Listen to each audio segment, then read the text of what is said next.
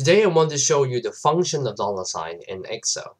So let's do a very simple cell reference right here. So if you take A1 cell reference and then you drag it across down a column, it would be A2, A3, A4, A5, A6, A7, S right here.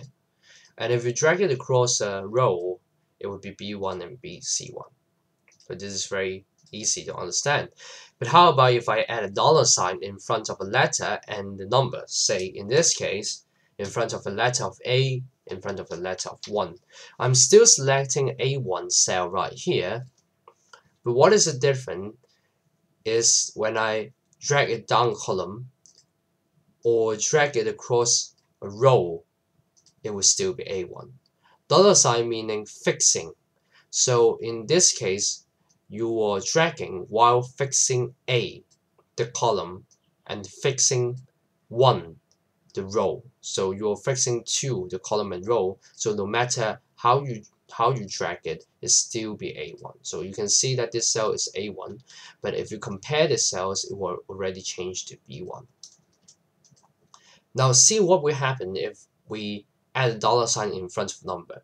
So that means is we let the column to change, but fixing the row.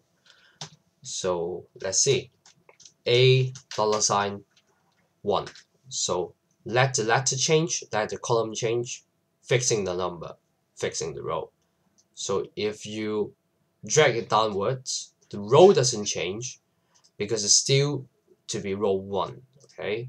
But you drag across the row, the letter change. So right here, now we fix the letter, but not fixing the number. So we are now fixing a column, but not fixing a row. So what will happen?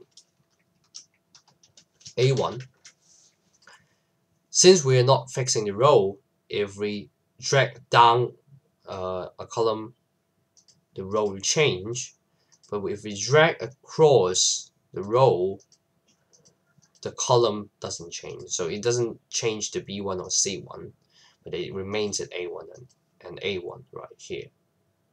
So I hope it helps, and remember to subscribe or like our videos if you find it useful, and thanks for watching.